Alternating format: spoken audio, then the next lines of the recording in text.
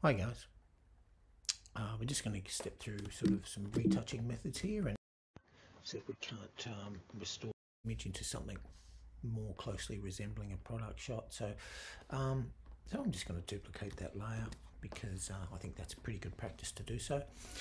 And what I'd like to do is bring out my rulers. Now I'm just going to make sure you've got your rulers on, and then we're just going to drag this out into position, into the middle. And we're just going to transform that, just transform that around just to sort of get that good alignment, something like so.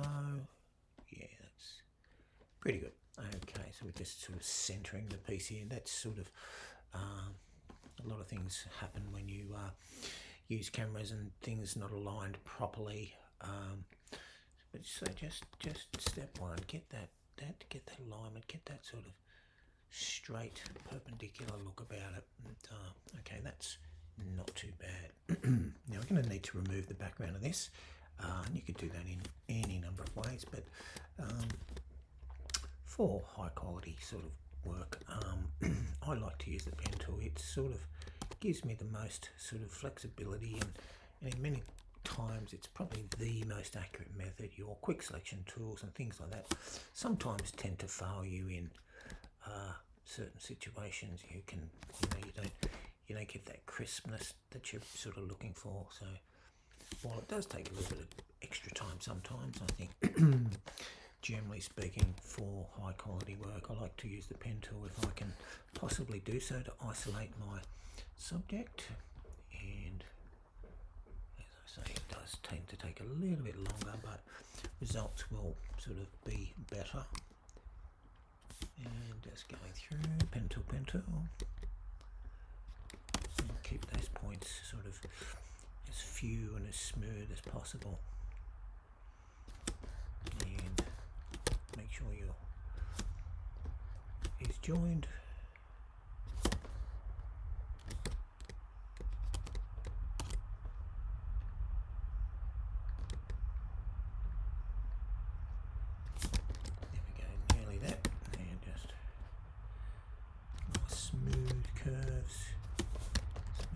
Fewer points, and again, because it's the pen tool, it's a highly editable thing, and you don't get it right the first time. You can always repair it and come back and just tweak it and make it fabulous.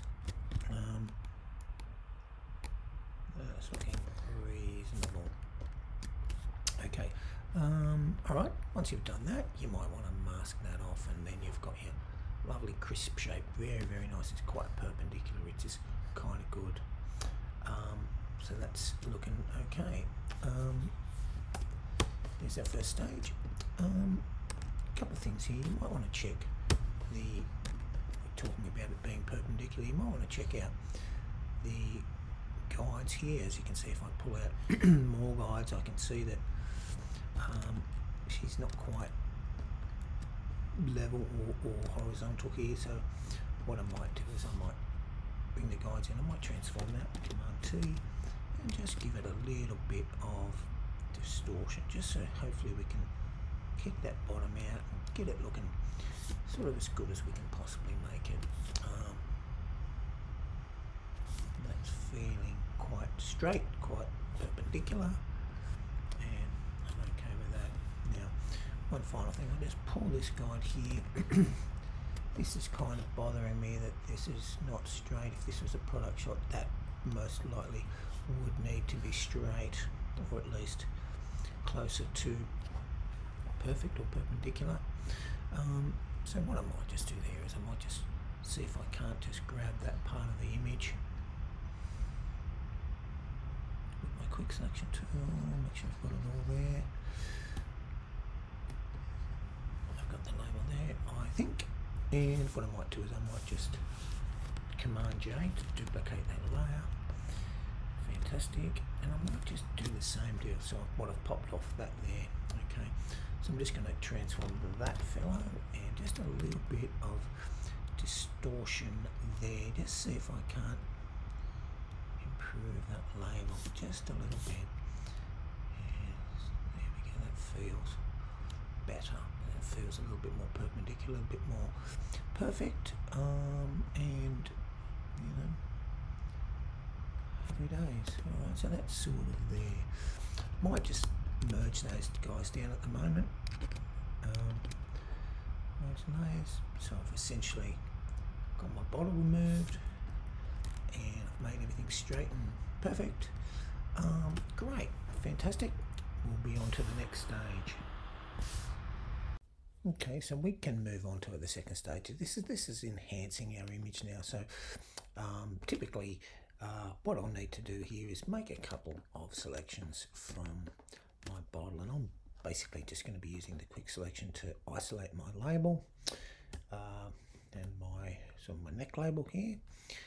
I might even get my cap, so I'll get my cap label and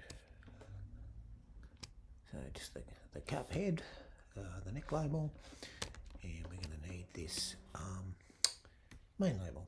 So I'm just going to pull that out as a selection. And fabulous, great. So what you might want to do from time to time is to save selections. So what I'm going to do here is go to the select menu and I'm going to save selection. And I'm going to call this label. Fantastic. And now I'm going to need the bottle as well. So instead of me selecting it again, I'm just going to invert my selection. So I'm going to select inverse, Command Shift I. Now I'll have everything but the labels, and I will save that as a selection as well. Select, save selection, and that can be bottle. Great. And by the way, your selections are saved in your channels over here, as you can see. So they're always saved and accessible. Okay, and if we've saved a selection, what we can do is load them from the select menu. Load. I'm going to bring up I'll do my bottle first, I think. Great. So I'm going to put some adjustment layers on this, and you could use many different adjustment layers. I might go with a curve for this one.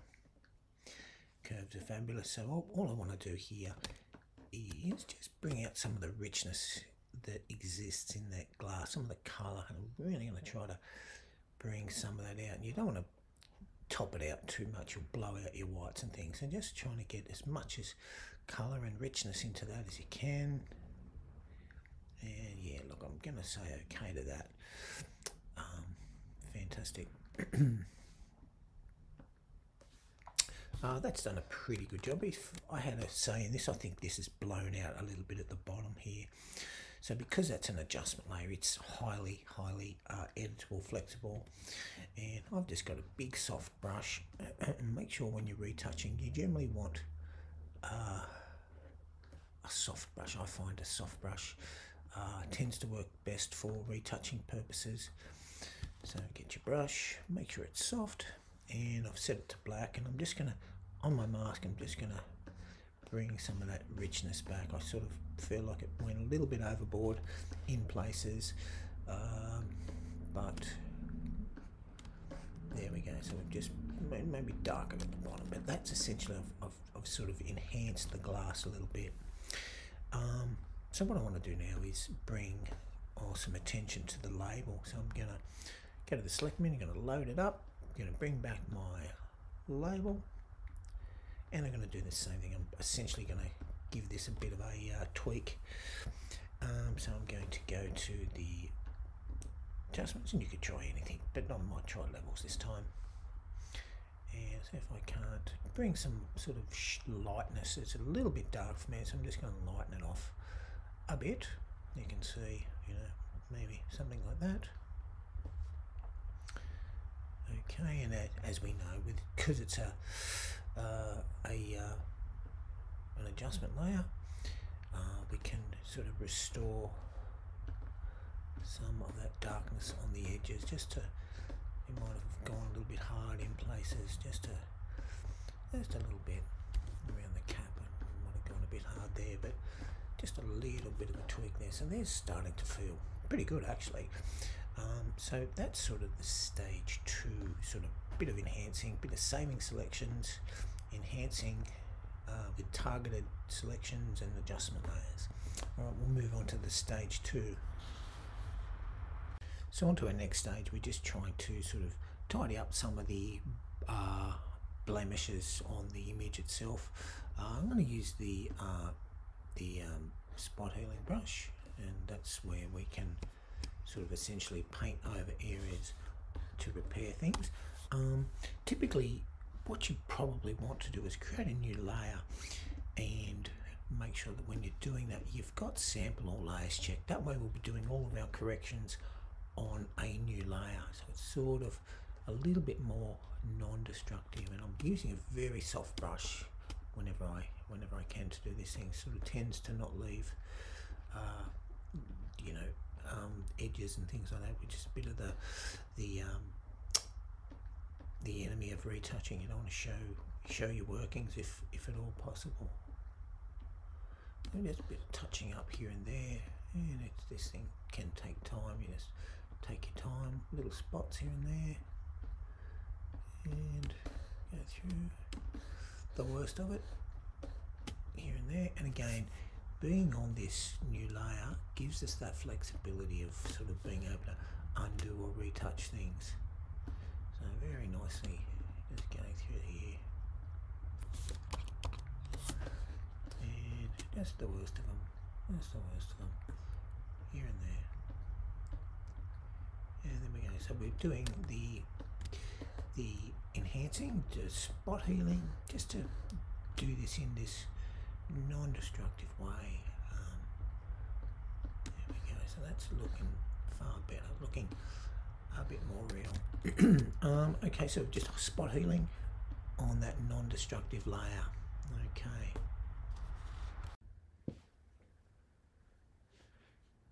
Yeah, and once we've done all the corrections and the adjustment layers and all those sorts of things, we can then start to apply a background and typography and those sorts of things to really sort of start to make it feel like a finished piece of artwork. So I'll just turn these guys on. This is just a sort of example of what you might be able to achieve with this using these tools and effects. So there we have it. There is our beer bottle mock-up sort of turned into something a little bit more presentable from an existing not so great image.